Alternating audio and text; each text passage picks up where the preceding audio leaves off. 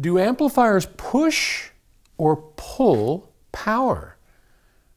That's an interesting question. It comes to us from Eric in Austin, Texas. And Eric writes, "Hi, Paul.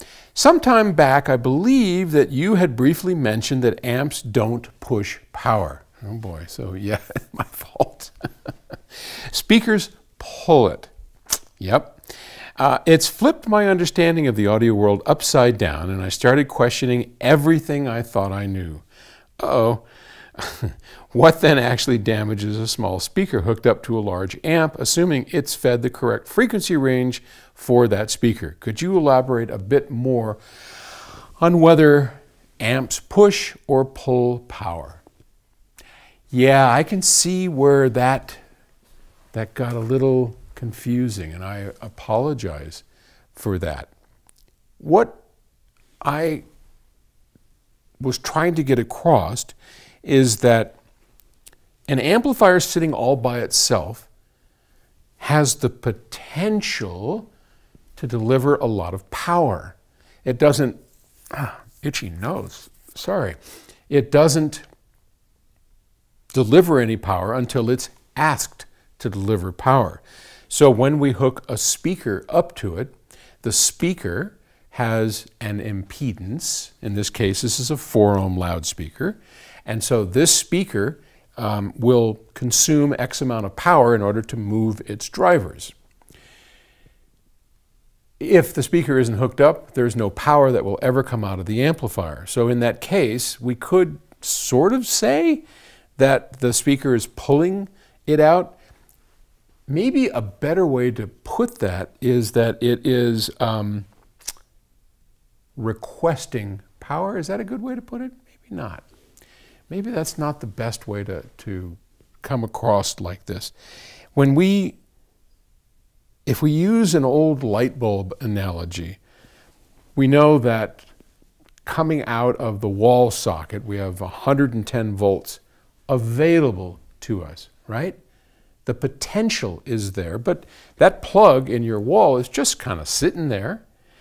It isn't until we put a light bulb into that we draw power, pull it out of the wall, if you will, into the light bulb.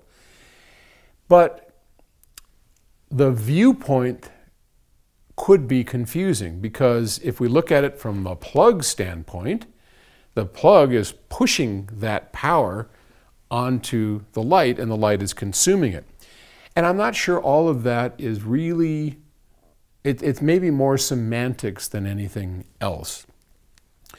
The speaker can only, because of its impedance, if you had a 16 ohm or a 32 ohm speaker, let's say, a 32 ohm speaker cannot take too many watts out of an amplifier designed to deliver, say, into a 4 ohm load. So an amplifier will put out X amount of voltage, right? Let's say it'll put out 50 volts. Well, 50 volts into 32 ohms is only going to provide so many watts, and it won't be many.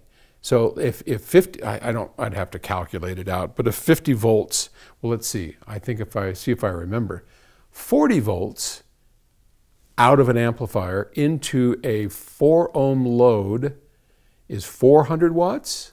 If I remember correctly, we're just going to use it as an example because I'm old and I may not remember correctly, but let's say it is.